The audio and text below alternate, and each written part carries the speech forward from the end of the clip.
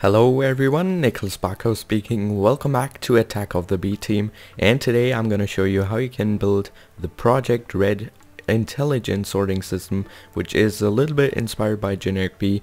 If you haven't seen his episode where he showed his design, no worries, this is a quick summary of it and also a tutorial, so you don't have to rewatch his entire episode to rebuild this.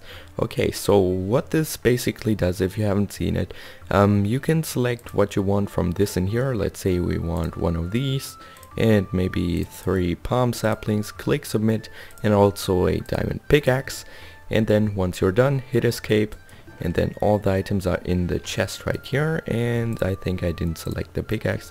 There we go, and it should be coming in also fairly soon. So then you can use these, and when you're done or want to add in other items in here, you can just throw them in here, and then after a short amount of time they should all be ending up back in here. So there's the pickaxe, and also the other stuff should be in here pretty soon. Okay, so this is compacted down pretty much. I'm sure you can make it a little bit smaller.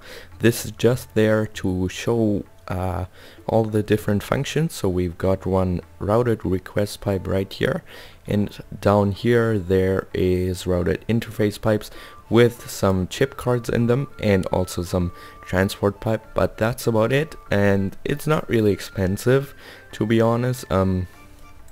For example, this routed request pipe, it does take some crafting, but it's not really expensive. You need to find these trees for that. They are also not that rare, so you get the green and red, and also there are magenta saplings. So you need to find these in order to craft the pipes, but other than that it is pretty cost efficient. For example, these normal transport pipes only take stone and something else, so they are not really expensive. So how you can build this is pretty simple. As I said, you need one routed request pipe, some normal pipe, some chests for your storage, 3 or more or less interface pipes, depends on how many chests you want to use, also hoppers to transport it back in there and connect the chests with each other, and also the chips I just talked about. So you want to begin with placing down your request pipe. Let's give ourselves a block so we can place it down right here. This looks like this, and this is the interface you're gonna get, and then all the items are gonna be in here just like we saw over there. And then you need to extend this a little bit further to your chest, which you want to place down here.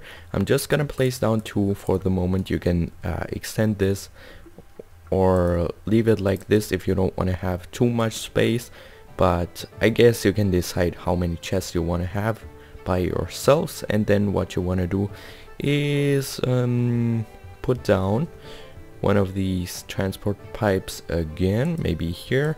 So you need to experiment with that a little bit, because then you need to place on the routed interface pipes, which are going to go into that chest there, and then another normal pipe, and then another routed interface pipe, just like that.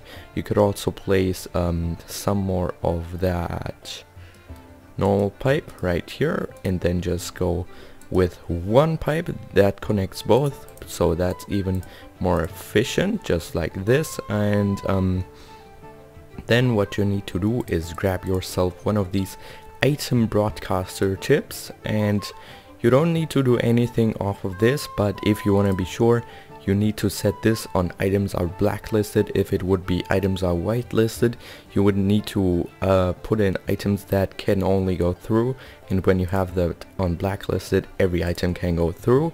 And then once you're done, you just open up that interface pipe and then put this one in here, and everything should be done pretty much right now. So let's see if it is.